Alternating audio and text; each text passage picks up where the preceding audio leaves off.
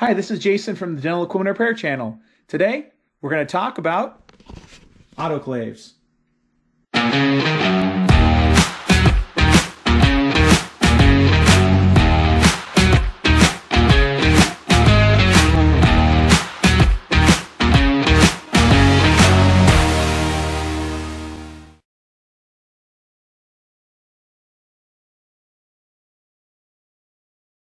How's it going, guys? Today we're going to talk about autoclaves and an important thing to do with your autoclave to extend the life of it.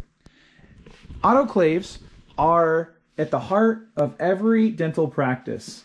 They are responsible for sterilizing instruments, and a lot of times they are sitting there in an office, and what happens is, as they're used, water is simply added to them and they continue to run.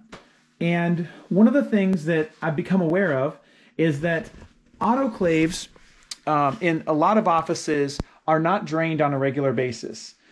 Because of evaporation, water will be removed from the autoclave through the natural process of steam leaving the chamber. And when the steam leaves, obviously the water level is reduced. And as the water reduces down, staff members will add water to that, distilled water. Now, one of the things that people might not be aware of is that distilled water tends to be slightly acidic.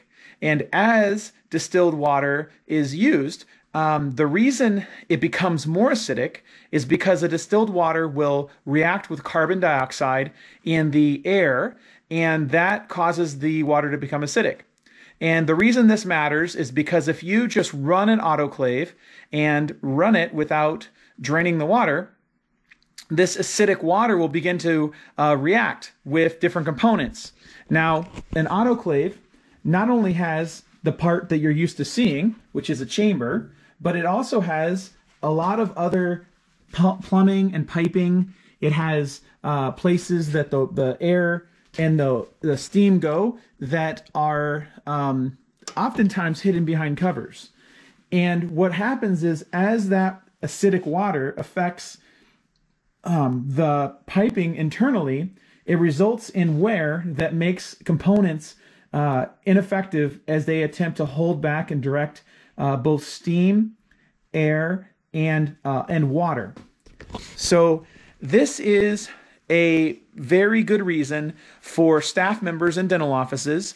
If you're a staff member or if you're a dental repair technician, you should be draining the water in your autoclave at least once every 2 weeks, if not weekly. Now, in addition to draining the water of the autoclave, you should also be once a month running some sort of a cleaner. Now, there are several different types of cleaners depending on the brand of the autoclave that you're using, and it depends which autoclave you have for which cleaner you use. Obviously, you want to try to keep cleaners with the family that they're recommended for. But in doing these two things of draining your autoclave once every 2 weeks and running a cleaning cycle of autoclave cleaner once every month, you will extend the life of your autoclave. Hopefully this tip will help you out, and I hope that you have a very happy weekend.